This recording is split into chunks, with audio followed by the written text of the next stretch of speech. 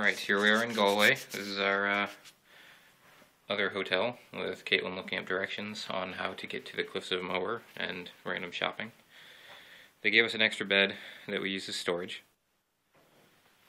The view is pretty nice. We didn't think it was nice at first because we looked out and saw the roof. And then you see some houses, but then you keep looking and there's water and hills out there. Saw the sunrise this morning, which just looks like a blur on this. It's pretty nice though.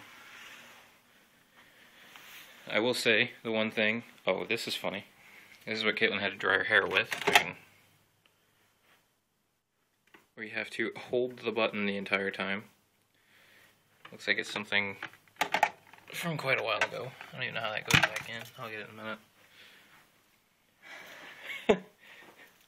minute. Because she tried to use her plug, or her own hairdryer in the plug with our transformer, and it started frying because it's too high of a wattage.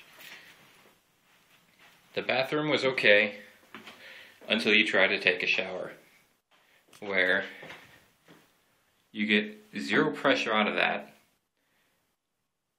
The handle with cold and hot on the same knob that is way too sensitive.